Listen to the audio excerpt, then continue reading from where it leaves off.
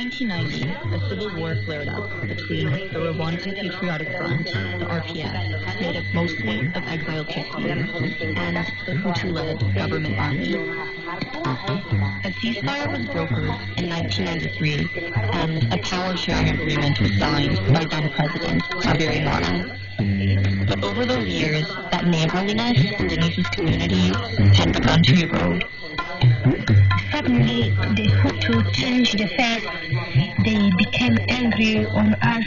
We were hearing the propaganda which was spoken on the radio that all Tutsi will be killed. They should be exterminated. Were you scared? Yeah, of course I was afraid. The worry was my husband.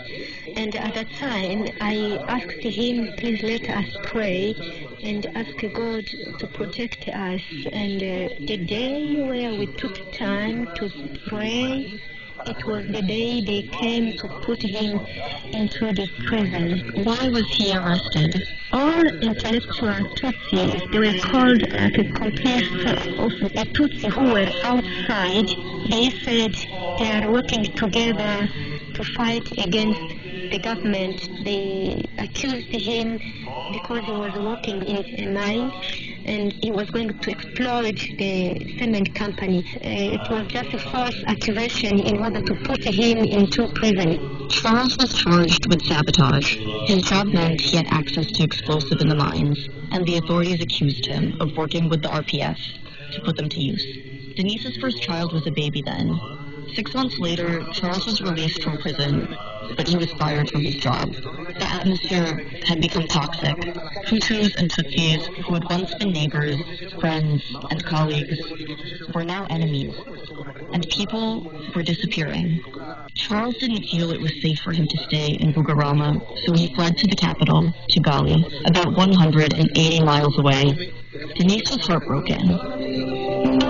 Her husband would visit in secret when he could, but he had to sneak in at night and leave before sunrise.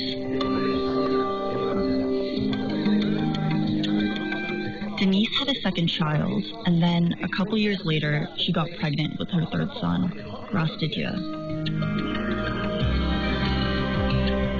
The pregnancy itself was going fine, but the mounting tension and violence made what should have been a happy time terrifying. Everywhere they were killing. Physically, I was not sick, I was healthy, but inside me, I had more fear and worry how I will give birth when my husband is not there. On April 5th, 1994, Denise said goodbye to her husband for the last time. I remember he told me, now I'm going to leave. I had a feeling of big problems which I'm going to face. And I cried. And he embraced me, and he could not do nothing. And he told me, I love you, and he went. The following day, something happened that took the bloodshed and fear to another level. President Juvenal Habyarimana of Rwanda and President Cyprian Ntaryamira of Burundi were returning from a meeting of African leaders in Tanzania.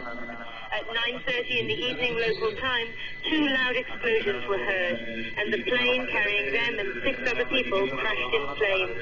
Sustained gunfire and grenade explosions started in the center of town just before dawn and are continuing. The killing started immediately. Hutu extremists blamed RPF militants for the attack on the plane and started a systematic campaign of murder against Tutsis and moderate Hutus.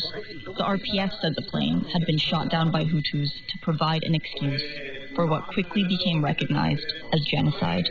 I've seen some of the most terrible things today that I've ever seen. It's been absolutely horrific. The killings, the random killings, the soldiers going around in groups of youths armed with knives. And then, on April 16th, 9 days in, the slaughter came to Denise's door. It was a sunny day, and I woke up early morning. It was normal to listen even to the news. I had a good neighbor. She was a Hutu. And she used to come to do shopping for me. She came morning, and I gave her money. She went to the market, and when she came back, she came in hurry and telling me, Denise, I came from the market. I saw your aunt Priscilla, her two boys, her father-in-law. They lie down. They were killed, and I heard the killers, the Interhamwe, the militias, saying that they are coming to you to kill you and all Tutsi neighbors. And when I heard the news, my heart was painful, and I know that we are going to be killed. Denise knows she doesn't have any time to waste.